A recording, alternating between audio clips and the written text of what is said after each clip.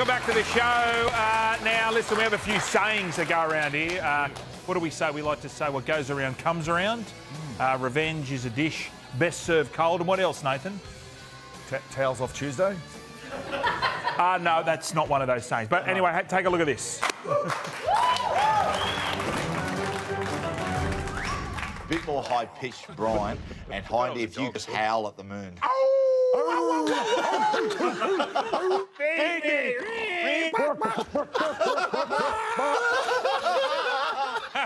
Yeah, real funny. Short ass. But as they say, what goes around comes around. You tiny little person. Anyway, it was time for sweet revenge, and my large-headed friend here saw a golden opportunity. I've got an idea to get back at Matthew. I want to lay this on you. So, you know the sportsman's lunches we do? Yeah. So we've got one coming up.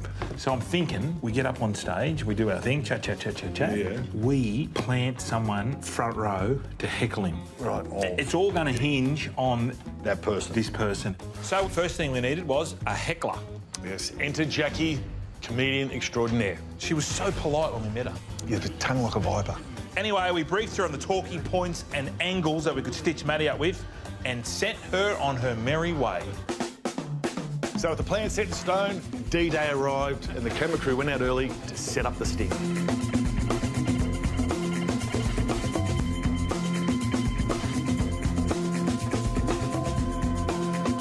We had eyes everywhere. Even in the bathroom cubicles. Yes, Brian. Yes. Every yes. cubicle? Yes, Brian. It wasn't long before our Mark arrived at the Bella Vista Hotel completely unaware. Yes, with our producers listening in from next door, Brian. So we finally arrived at the venue to get mic'd up. Eyes here. Boys, we went in to meet Matty just before the event started. Hey, brother. Hey, that's you! How are you? That's it, mate. Hindy. While all along, our heckler was waiting patiently in the audience, disguised as a vengeful, hateful Shark supporter. Then it was showtime. I think it's time to bring out our guests. Ryan Fletcher, Nathan Hindmarsh. Now, just to confirm, we told her to start slowly, didn't we? That's correct, yes. Ladies and gentlemen, the captain, the coach, the millionaire, Matty Johns.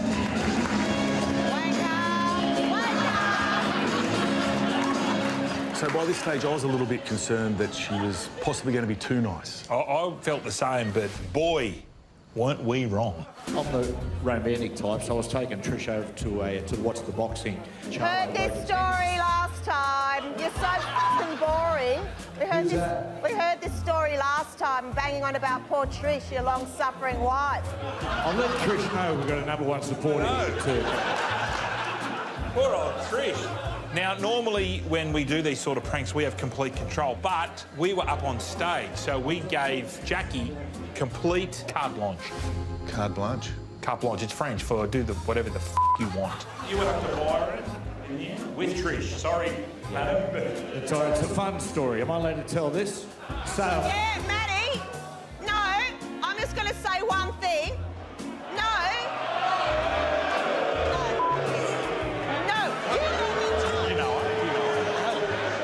One thing. One thing. I'll say one thing. I'm a Cronulla supporter. You came along and you took our team, you ran it to the ground. Do you take ownership? There's no one here from South Sydney, otherwise.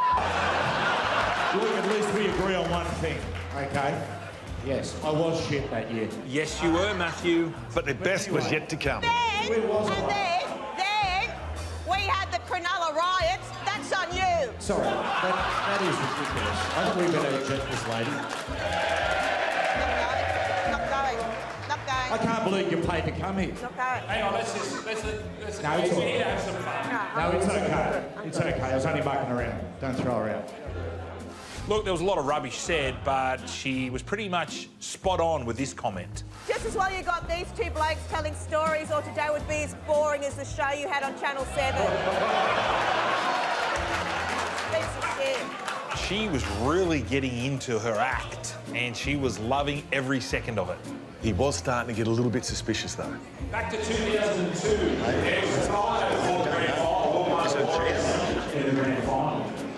Now, as Matty was getting more suspicious and he was searching for the cameras, we turned up the spotlights so he couldn't see anything. Johns, I got a question.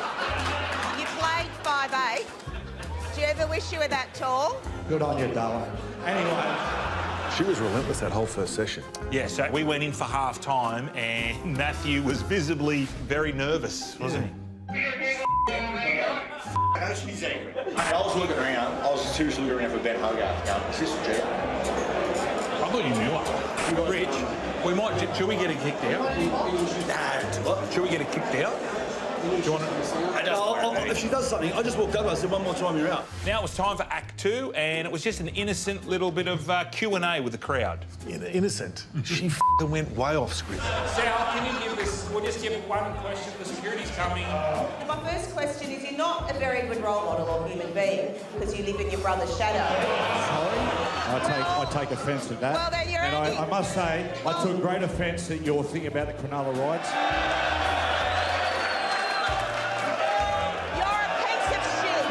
So we got security to take her outside, let her cool her jets for about 10 minutes, and then we let her waltz back in one final blast. Oh, she went rogue. That was a classic case of bullying. That was a classic case of male bullying. That was...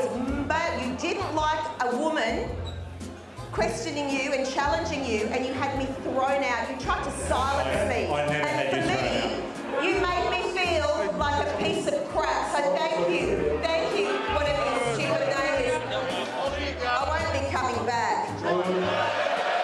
Anyway, we had our fun, so it was time to let the big kahuna in on the game. While I've got your attention here, this time last year, I don't know if you saw it when the Red Rooster ad, when Heine and I sucked us in. Well, you've all been part of someone who was part of it. So Jackie's coming here. Jackie's been part of this. Please come up, Jackie. Jackie, you said so many nasty things about me, you f***ing blokes. Oh, me. So with the prank complete, Matty got to say his final goodbye to Jackie out the back. I was So actually great. sitting there going to myself, so this woman has f***ing paid good money just to come here and give it to me. She must hate me. Trish sent a text going, how's the lunch going? And I said, actually, having an awful time. There's a crazy woman in the audience, and every time I speak, she yells, boring or shut up. She went on a rant saying I instigated the Cronulla rights. And she said, what?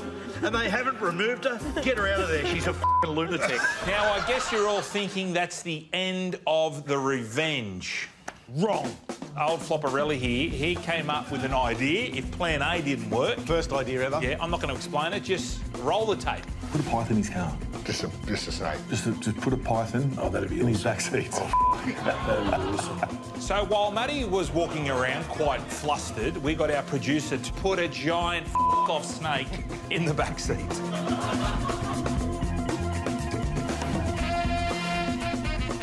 Ladies and gentlemen, boys and girls, we're going to leave you with Operation Giant Snake in the back of Matty's car.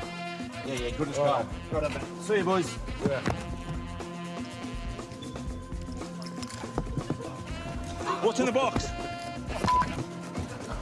What's in there, Matthew?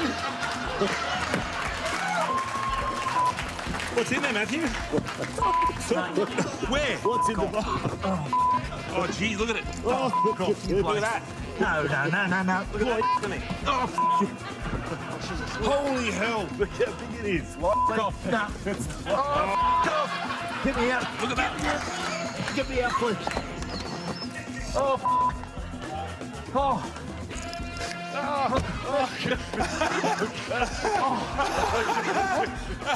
Okay, so tell me now, if someone gone to my house and done a shit in my bed? Oh, cool. Hey, I'll walk home.